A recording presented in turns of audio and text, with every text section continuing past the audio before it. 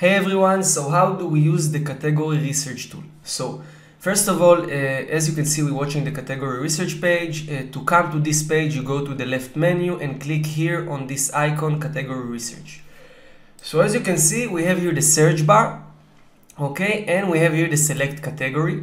Here we choose the main category, and here we can write either keyword or just the subcategory.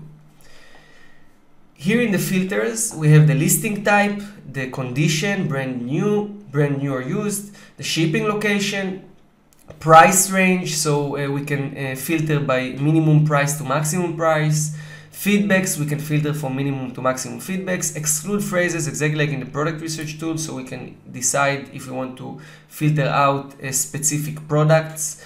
For example, if we search for the smartphone subcategory and we want to filter out iPhone.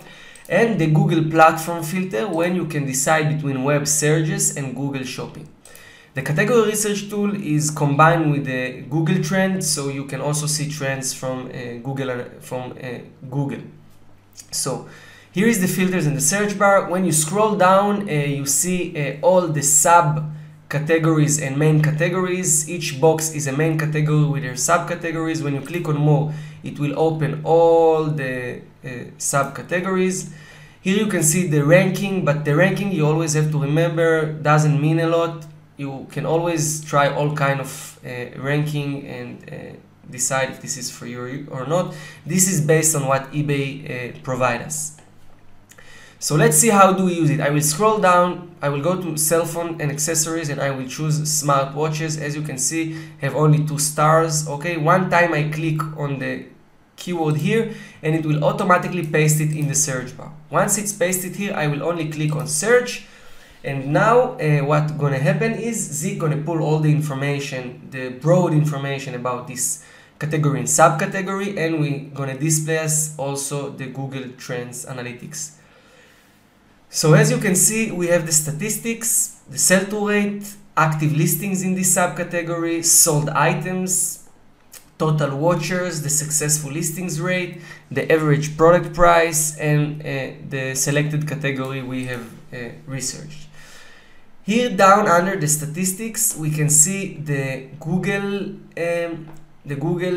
trend box, and we can filter it from the last 12 months to past 5 years, 60 days, and so on. You can also filter by date, by country, or by web searches or Google shopping. Once you choose your filter, you can click update chart and it will update this chart again.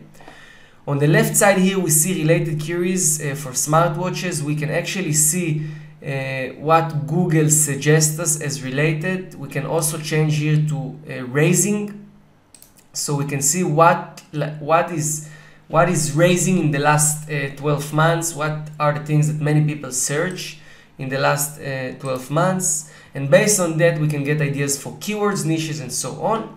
And here in this graph we can see the interest over time. You can see where you have peak, when you have no interest at all, and based on that you can take decision if you're looking for trends. When I scroll down, I see the product and sellers result.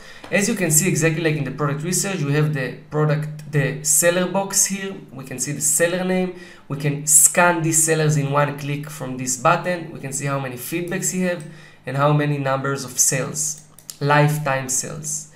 Here we can see the product information, picture, title, number of sales, number of watchers, selling price, and the location of the items. And also here we can compare the item in Amazon, or we can just click scan product and automatically scan it on the product research tool.